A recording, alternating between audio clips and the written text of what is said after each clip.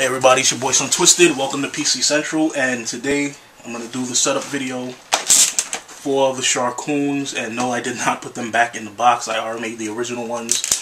So I'm going to go through everything that's in this box, show you how to hook it up to your PS3, and give my impressions on using it from using the first one. So let's get into this. No wretched unboxing today, although this box that they did send me back is kind of wretched and beat up. So hopefully they didn't fuck my sharkoons up. Look at that. That shit just completely falls apart. The box is not supposed to do that. So,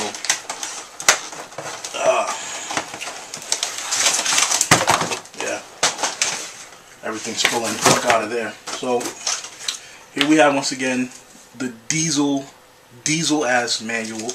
Actually, although this book is very thick, there really isn't that much information in it. It's just that the sheer number of languages that it comes in. So it's really like maybe 10 pages are actually related to the sharkoon, and it basically just gives you basic information as to what all the components are. So, you know, looks like it's some serious shit. Really not that serious.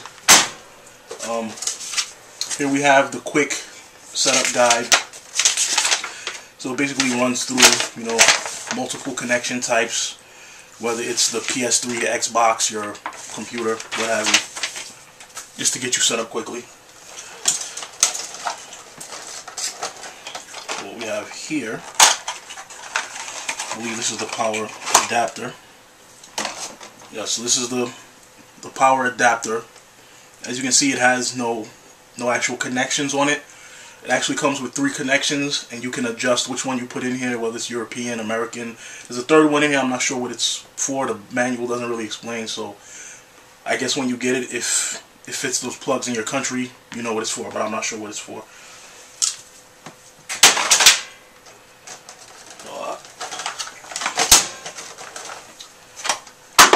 This box actually is the connectors. So, as you can see here, I'm not sure what country that connector is for. You guys can see that.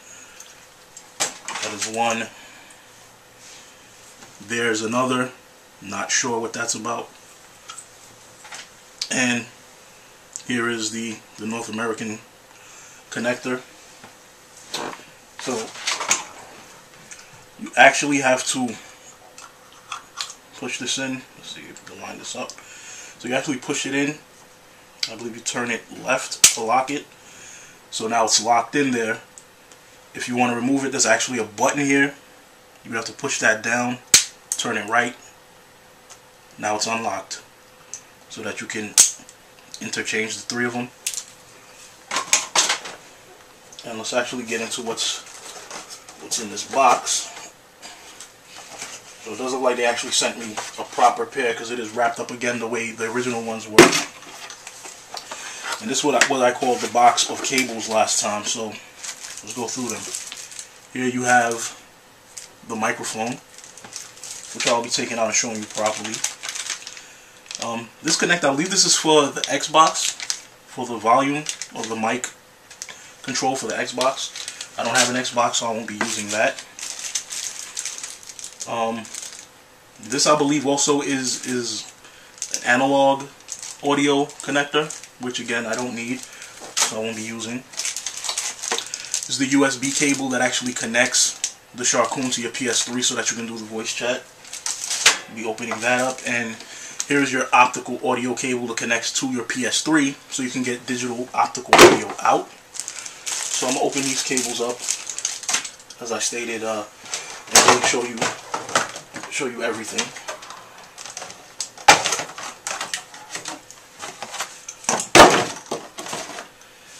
This is the sound control unit. This is what controls all of the sound going in. This is what connects. You connect the headset to this, then you connect this to the PS3.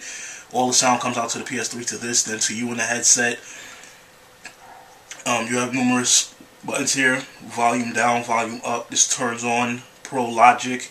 This is actually the power button. You can turn the time delay of the sounds in the game. I still haven't figured out why you would want to do this, or what you want to use that for, but apparently you can have certain sounds delay in the game, maybe for some kind of realism with explosions or something like that. And then you have the Pro Logic volume on and off. The USB is what connects to your PS3 for the mic. Here's the optical audio out. And here's the connection for the analog audio for this cable, which again I won't be using because I'm on PS3, I don't need it. And here is the actual headset, xtatic digital here. Here is the inline volume control. It actually has a lot of buttons on it. So I'll be going through these. Also is the front, your rear, your center, your sub. You probably can't see it clearly because it's not on. This is to actually power on the device and to raise and lower your volume levels. Right here you have your mic on and off or mute, and the volume control. They state that this volume control is only for the Xbox, but it actually does work for the PS3 as well. It raises your mic, and it also raises the volume level of the people that are speaking to you on your team. So get to connecting this all up.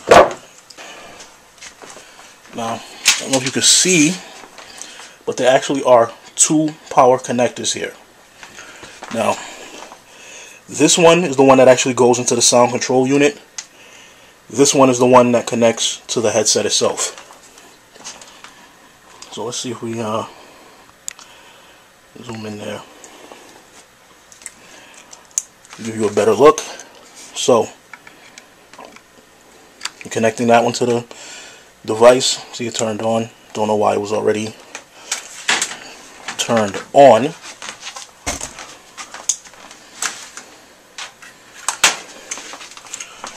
You're then going to see on the headset there's two connectors. This one is for the power.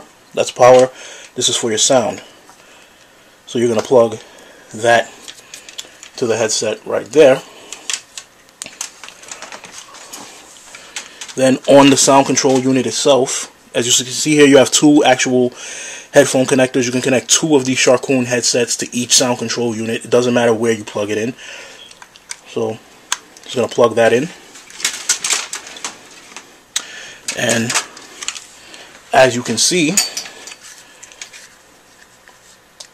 so let's just zoom out a little bit.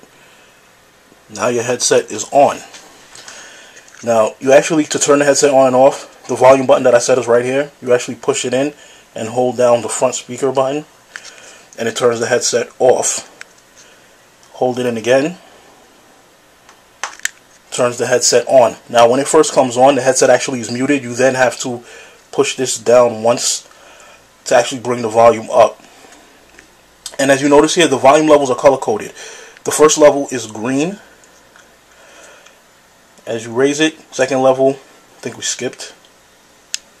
Yeah, the first level is green, second level is blue, the third level is a sky blue.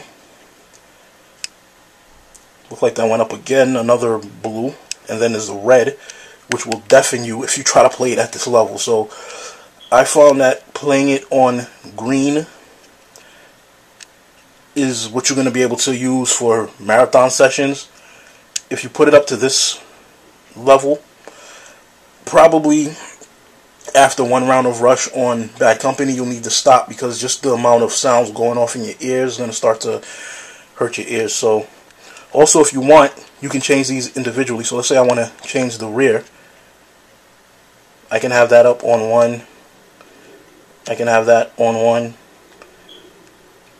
And, well, you probably can't tell that the rear is on something different. So let's put that all the way up.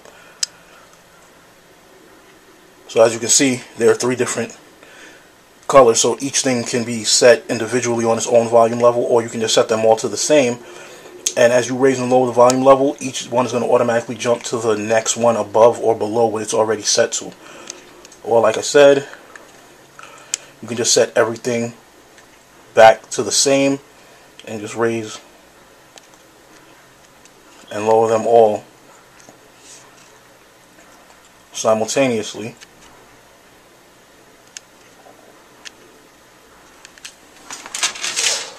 And wow, this part's going to be a little trickier only because of how high my PS3 is. So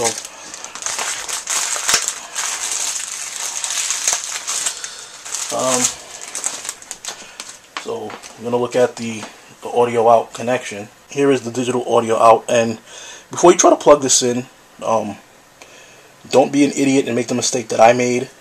Looking at these, it kind of looks like this is just how the cable is, but these two clear parts here are actually protectors. They come off.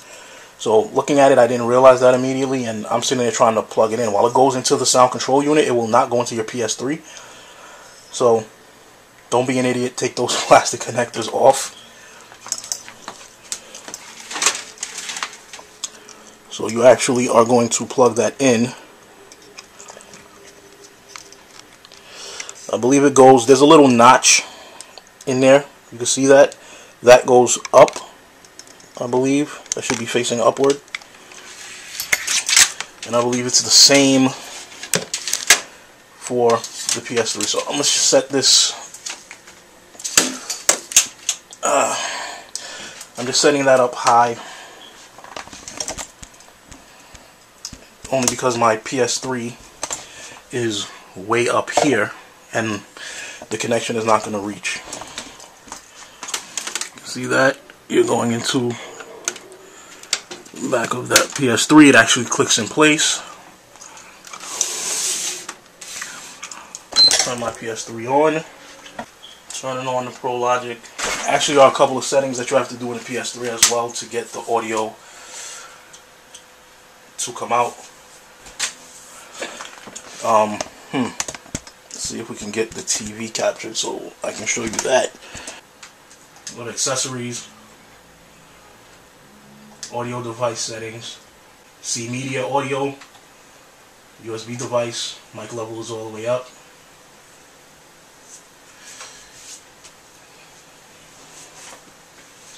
So you are now going to go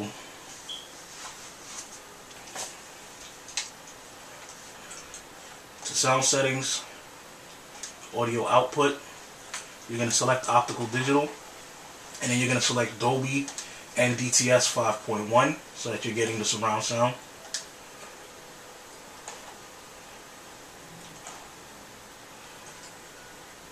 So the audio should be set up now. So now I'm going to test this out to make sure that the sound is working. So now I'm going to plug the mic in. So the left side of the mic, this actually plugs in. There actually is an extra piece of plastic on the mic right there. And if you look on the headset, there's a little dot right there. I don't know if you can see that. You line that extra plastic piece up with the dot when you're first putting this in, and then you twist it to lock it in place. Now, the headset is very comfortable. This piece is very padded. The earpiece is very padded. It also rotates around the headset, so you can turn this up and down. Now, I find that, as you can see, if I put it this way, this looks correct, but because of the weight of this part is actually all the way in the back of my head here, which is barely holding it. And since my TV is up high, as you can see, if I sit back and recline and try to sit and play like this will eventually fall off my head. So I rotate it forward so that it's catching more of my head and it's comfortable, but you see the mic looks like it's out of place. So I actually just bend the mic up this way. That might look retarded, but it works very effectively, and the headset is not going to move, it's not going to go anywhere. After using these, they actually are very clear, they are very robust with the sound. You do get immersed into the game, and you do hear a lot of things that you wouldn't have heard otherwise. In Bad Company, I can hear, obviously, people trying to sneak up behind me. You can even hear tanks and ATVs and UAVs leaving from the enemy spawn before they ever show up on the map, and you can actually tell which direction they're coming from, whether they're to the left and behind you or ahead of you. Even in Modern Warfare 2, something I found odd that I heard on Query, I don't know if any of you know this, but there's actually a monkey on Query. I had no idea. I don't even know why a monkey would be on Query, but there are jungle sounds going off with a monkey making all types of noise in the background. And so that's the Sharkoon xtatic digital 5.1 surround sound headsets. Hope you enjoyed. Your boy Sontwisted for PC Central. I'm out.